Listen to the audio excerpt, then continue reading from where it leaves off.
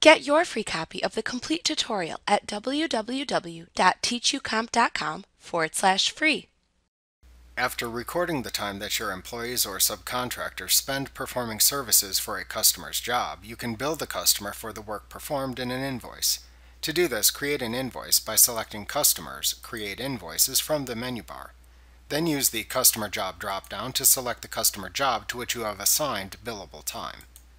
When you do this, QuickBooks will then display the Billable Time and Costs window.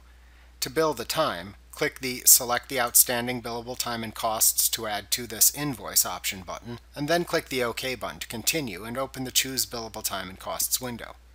Even if you choose not to bill the time and costs at this moment, you can later click the Add Time/Costs button that appears within the main tab of the ribbon at the top of the invoice to open the same Choose Billable Time and Costs window. In the Choose Billable Time and Costs window, click the Time tab to display the billable hours recorded for the selected customer job. Select the hours to bill to the customer by clicking the leftmost column next to each line item to mark it with a check mark. To choose how QuickBooks will import the timesheet data into the invoice, click the Options button in the upper right corner of the tab to open the Options for Transferring Billable Time dialog box.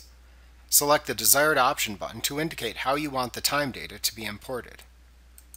Then click the OK button to set your preference and return to the Time tab. You can check the Print Selected Time and Costs as one invoice item checkbox to add all of the selected billable time and costs to the invoice as a single item if needed. After you have checked the billable hours, click the OK button to add them to the invoice.